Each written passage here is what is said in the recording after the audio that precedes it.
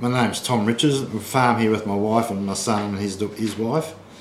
We've milked 400 cows and we're in the process of being a ProCROSS herd. We use mainly Viking Reds over the Holsteins, and we've found that they're very healthy cows. We find that they hold their condition once they're milking, and we have no health problems with them whatsoever.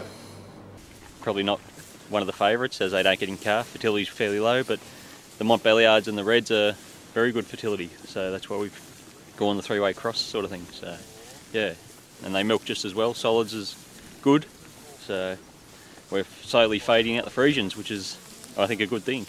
So, no, the fertility of the Reds is good, and the mastitis is very low. That's why we sort of went that way in the first place, just to get rid of mastitis. And yeah, since we've had the Reds and the Montbeliardes in the herd, we're sitting quite comfortably in band 1, premium milk all the time. So yes, it's good. So the Holsteins, we were pretty dissatisfied with the Holstein breed because the more you fed them, the more they milked, the more condition they lost. And putting condition back on Holsteins was very, very difficult. You could feed them as much as you like, but they'd keep milking. We certainly wanted the milk, but we wanted the condition also. So after reading an article in the Australian Dairy Farmer, we decided to go with ProCROSS, being the first cross being the Holstein, over the Holstein being the Viking Red. And the reason we did that was because in the articles that I read about it, the Viking Reds held their condition, and that's what our aim was. We've also found with that all our health traits have improved. Our longevity is unbelievable. Those cattle, they'll just last in the herd. They do not drop out like Holsteins. They get in calf easier, and then of course we go the Monty over the top of them. We still improve with our body condition, etc.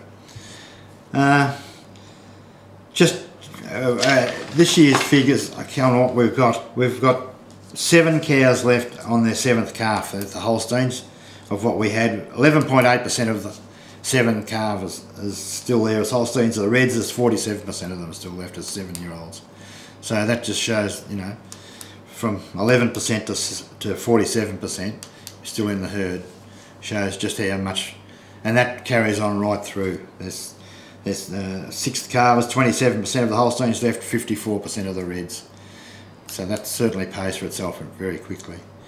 To the extent that this year or next season, we will have approximately 100 head too many to milk, so we'll be sales of 100 cows after all our culling. The other one is I never get up at night again ever to check anything in calf to Red or Montbeliarde. They just calve. The calving ease is terrific.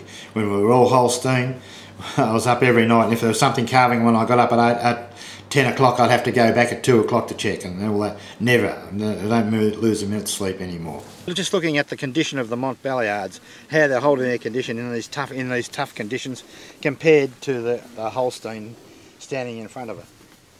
She's got good fat cover, good cover over her short ribs, over her tail, where this one over here in front of her has lightened right off. It won't hold a condition. And that's the difference between Holstein, Reds and Monties.